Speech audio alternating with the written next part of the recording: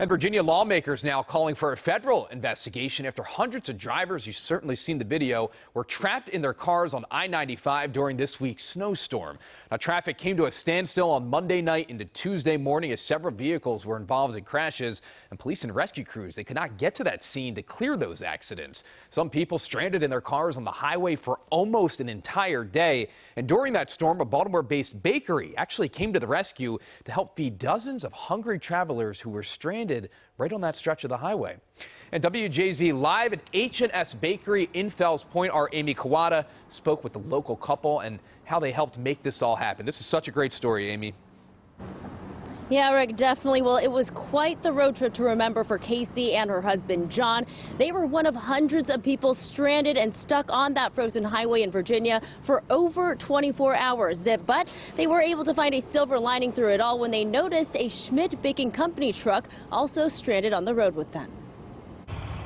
A nightmare of a road trip, saved by a truck full of baked goods. It was hour 15 or 16 that we realized that we were probably screwed. What was supposed to be a 5-hour road trip from Ellicott City to North Carolina for Casey Houlihan and her husband John Noe ended up to be well over 24 hours due to a massive snowstorm freezing them in place along I-95.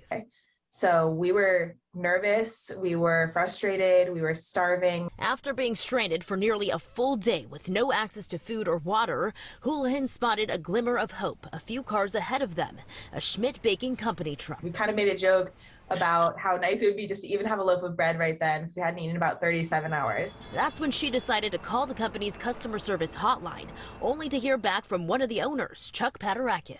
And I says, you know what we could do, Casey? Just walk up to the driver. I told the driver to give 2 or 3 loaves of bread out to each person. Schmidt Baking Company is part of H&S family of bakeries, which has been instilled in the Baltimore community for nearly 80 years.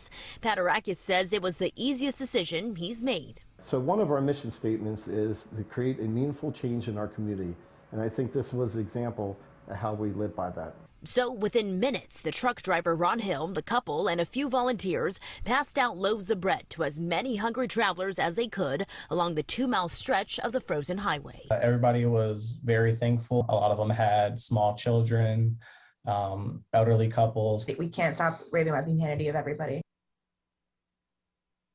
And Casey and John tell me they finally ended up making it to their destination last night at 10 to North Carolina after over 30 hours of being in the car. They also tell me they made the trip to say goodbye to John's family before heading out to be stationed in the Air Force in Germany. And as you can imagine, guys, they say they don't plan on driving anytime soon. Going to stay off the highway for a bit. I could understand that. I do. And you know, Amy, that bread must have tasted. Can you imagine how good that bread tasted when you were starving like that? My goodness. They said, yeah, they said it was the best bread they've ever tasted. They also said they handed out over about 600 loaves of bread to those hungry travelers around. So a lot of hungry people that were satisfied last night. That's a business that just gets it. Breaking bread on I-95. There we Well go. said.